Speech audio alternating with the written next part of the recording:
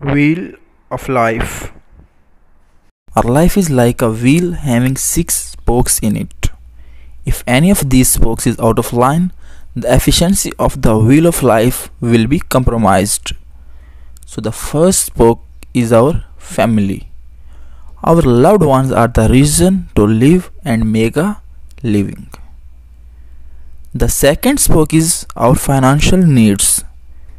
It represents our career and the things that money can buy. The third spoke is our physical health. Without a good health, nothing makes sense.